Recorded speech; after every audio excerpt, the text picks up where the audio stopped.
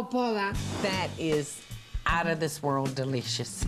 This is so simple. All we have done is scooped out us balls of vanilla ice cream. We've got a little cubed cereal that I've crushed up, and we're gonna just put enough in our bowl to coat our ice cream balls.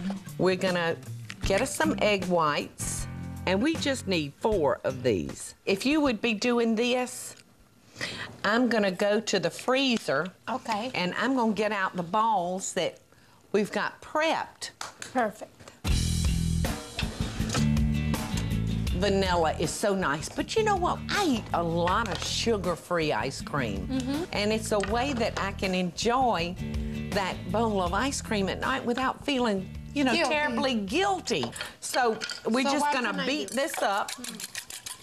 And we've got our fryer on like, gosh, close to 375. So we're just gonna whisk these up, Patty.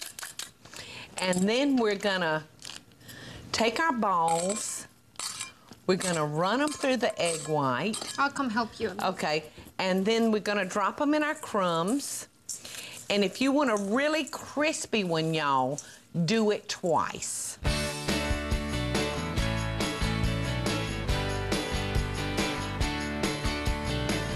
And then we're gonna slip them back in the freezer for about 2 more hours, because just the little bit of handling we did with them, the warmth from our hands softens it.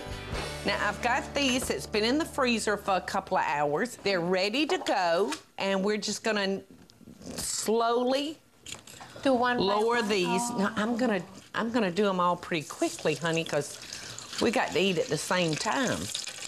Now, we're not gonna wanna fry these for very long. So how long do you fry them, Paula? Like 1 minute. 1 minute. You see that ice cream already starting to melt? I'm gonna take those up and I'm gonna drop them over here.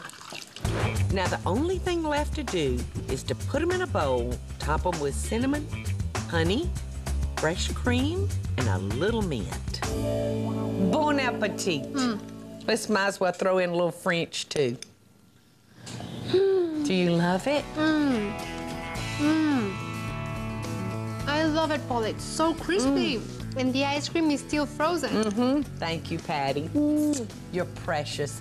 We send y'all best dishes, y'all, whether it's Mexican or Southern, from our hearts and kitchen to yours. To your kitchen. Best dishes, y'all.